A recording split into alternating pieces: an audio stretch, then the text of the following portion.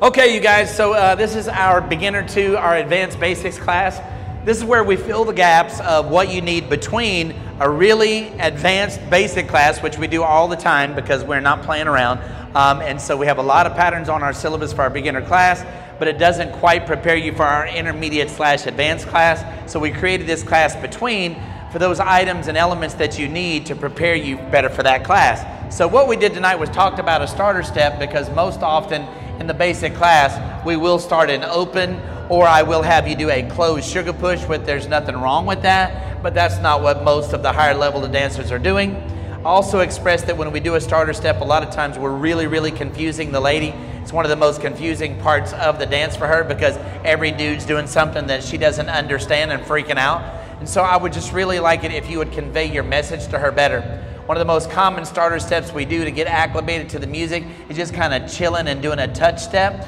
If you're going to start that with your left foot leaders, make sure that you're not going step, touch, because that doesn't work out when you come out. It always feels weird. So we don't do step touches. What we do are touch steps, and that's all dances. We don't go step, touch. We go touch, step, right? So I'm going to bring my feet together. Feet are apart. When I do that, my body is shifting over to my right, which makes her want to shift to her left. So I'm taking her weight off of her right foot, and she does a touch with me. That's 1, 2 to the other side, 3, 4. I go 5. She thinks I'm going to do this the whole song until I step towards her. And when I step towards her, she's like, whoa. This, I resemble this. This is what I normally do going into an anchor. Now she steps backward, and I let my body turn to the left a little bit, and I can just give her an anchor. So I could just give her a normal anchor there.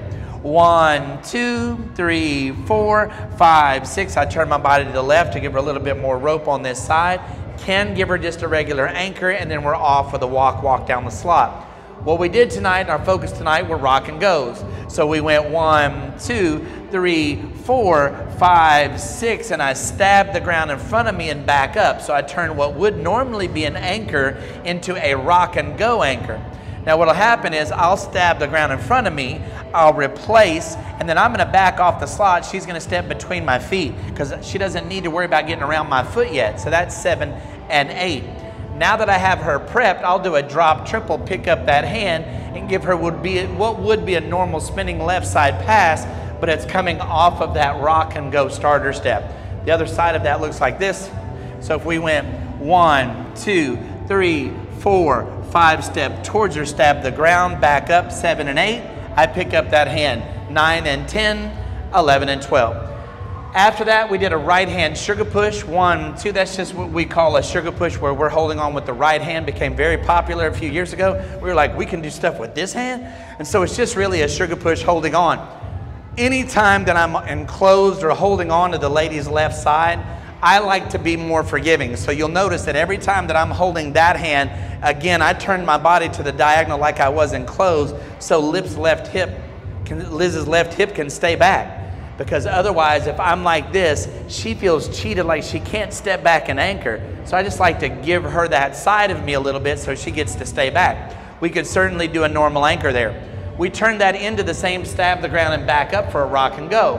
1, 2, 3, and 4 stab the ground and prep her to 90 across the slot, and then give her a free spin off of that lead. So that's a right hand sugar push, 1, 2, 3, and 4 stab the ground, 5 and prep her, 6 spinner, 7 and 8 and out. And the last pattern that we did was a whip pattern where we stayed enclosed. And when we stay enclosed, I'm going to give her a rock and go at the end of it. We go 1, flipper, 2, 3, and 4. And instead of just sideways on the 5 and straddle on the 6 like I normally do, which you could do, 1, 2, 3, and 4, 5, 6, but now it feels weird to give her that extra rope on that side.